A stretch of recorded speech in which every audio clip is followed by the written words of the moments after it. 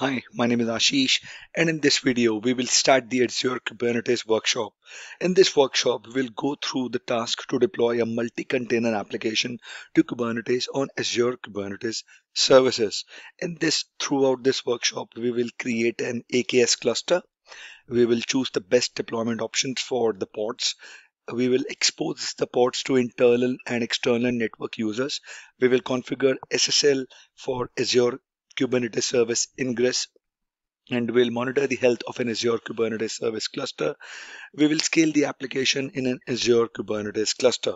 So let me just first of all give you an introduction of this workshop and then proceed further.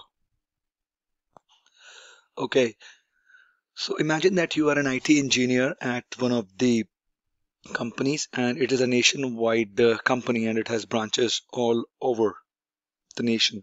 And the company's development team developed a new website that will allow the users to rate the company's different, let's say, the products that your company is manufacturing. And your company has an outlet worldwide with a large follower base, and the company expects many fans to visit the new website. You just want to make sure that when you deploy the website, you can scale the site quickly whenever it is needed. The rating website consists of several components. There's a web front end. So the website components are that it would have a web front end. It will have a document database that would stores the captured data, and it would have a RESTful API. The API allows the web front end to communicate with the database. Since the rating website may store sensitive data, an additional requirement is to protect the site with an HTTPS certificate. And the company wants to use Kubernetes as their compute platform.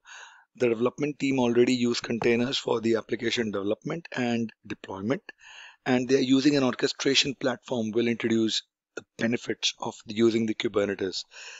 And as we all know, Kubernetes is a portable, extensible, open source platform for automating the deployment, scaling, and management of containerized workloads. And as mentioned before, in this workshop, we will go through tasks to deploy a multi-container application to Kubernetes on the AKS service. And I will use my Azure subscription to deploy the resources in this workshop. So I would request you guys to use your Azure subscription to do the lab. And to estimate the expected cost, you can check the Azure calculator. Let me show you that.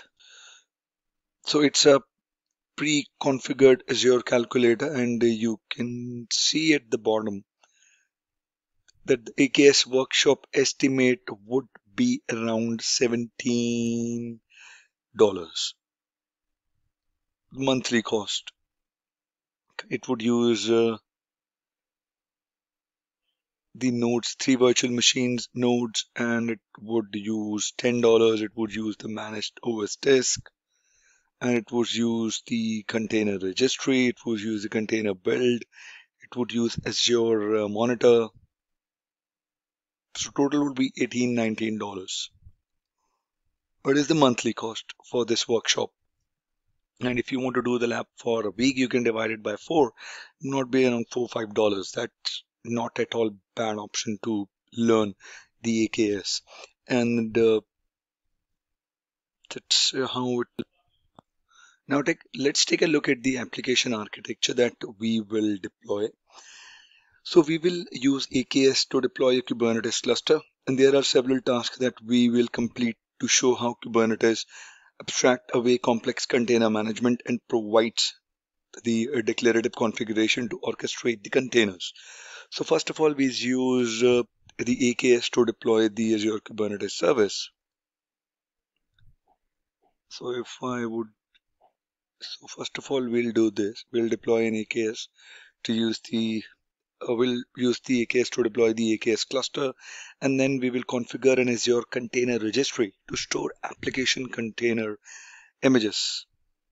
This is the second point. And then we'll deploy the 3 ratings application components. We'll deploy the website document database using the Helm 3. So this is the ratings app that we will deploy using the Helm 3. So we'll deploy the website document database using Helm 3. We'll deploy the RESTful API using deployment manifest. We'll deploy the the website front end using deployment manifest. And then we'll deploy the AKS ingress using Helm. It would be this point. Then we'll configure the SSL TLS on the controller using cert manager. We'll configure Azure Monitor for containers to monitor the website, and then we will configure the auto scaling option. And our source code, the application consists of two components, the API and the front end. Both components are written in Node.js, and the API stores data in a MongoDB instance. So I would pull up the code from the GitHub. It is available on the GitHub to deploy my website. So this is the application architecture and the introduction site that I wanted to discuss with you guys. In the next video, we will deploy the Kubernetes with AKS to start it. Okay, I hope it was useful for you. I'll see you guys in the next video. If you have any queries, please mention them in the comment section. Thank you. Have a good day.